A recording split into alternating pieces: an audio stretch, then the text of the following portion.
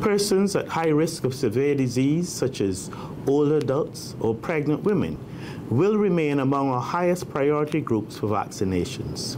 We will continue to provide vaccines to all vulnerable persons residing in Barbados. In addition, we are doing much to address vaccine hesitancy, especially among our health workers.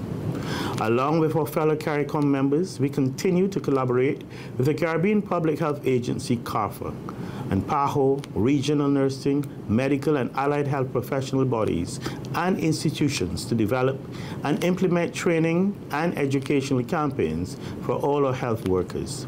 Let us remind ourselves that our national immunization programs are our first line of defense against outbreaks. The road to recovery is long, but each one of us must play our part to protect ourselves and our loved ones. And the way to do this is by getting all our shots during the vaccination week in the Americas. Get up to date. Each vaccine counts.